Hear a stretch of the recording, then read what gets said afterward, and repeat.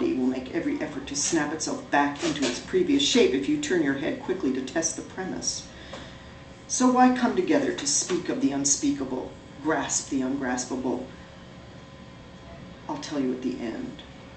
For now, be welcome, talk amongst yourselves. The rules, guidelines really. Treat the space as you pass through as you would want your space to be treated. Expect some splattering, a bit of dirt, for things to be other than they seem.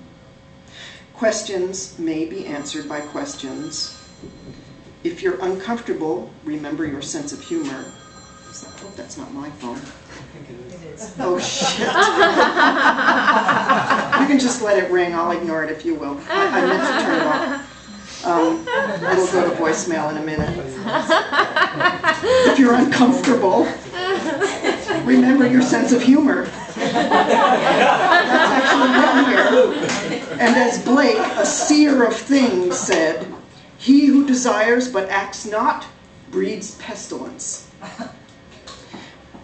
And just so you know, this is in sections, but the individual sections don't have titles. So I'm just going to kind of blaze through here.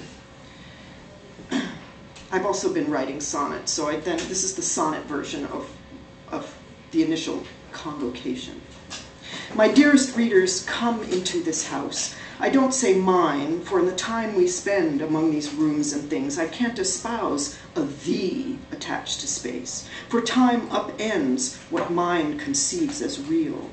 It's fresh, then goes to overthought, or clouded space, or dark, unnumbered forms as memories transposed from thing to no thing, launched upon the bark that sails the sea of you, the storms and calms, where madeleines, 3 trees, spear through your breast.